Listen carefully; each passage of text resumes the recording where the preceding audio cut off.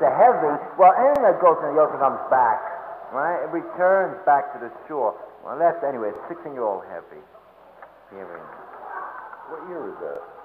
1946. 1946. 46? Yeah. Yeah, 90, that's before I went to prison, Howard. See, a lot of people think I went to prison to learn. Bullshit. I had it before I went. So how old were you, 14? I was 16 years old. Not 14, 16. It's easy for me. I'm born 1930, so I can get my years very easy. The earliest published poem I got is 46 also. That's amazing. And that's not published. It wasn't, no, it was the first one I ever wrote. Yeah. When's your first baby you ever wrote? Well, when I was a youth assistant. When you were, because you're a sweet little boy. You're brought up in a middle-class society. They teach your father was a teacher. Mine were dumb wops, man. I didn't get it no way, but somehow, I don't know where. They laid it on you. No, his father is like a middle-class foreman in the printing plant. Oh, yeah. Perfectly respected. He worked 33 years, Al, blanking the linings of hats, and hats stopped being worn in this country.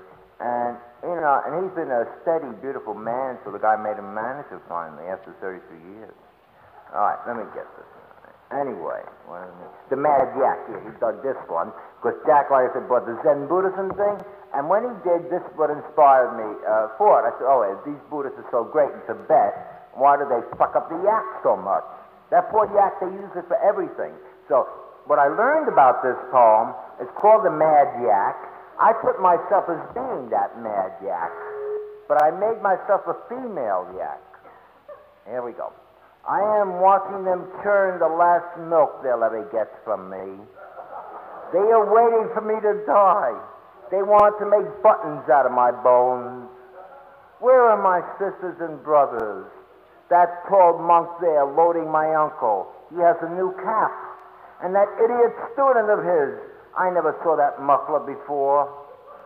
Poor uncle. He lets them load him. How sad he is, how tired.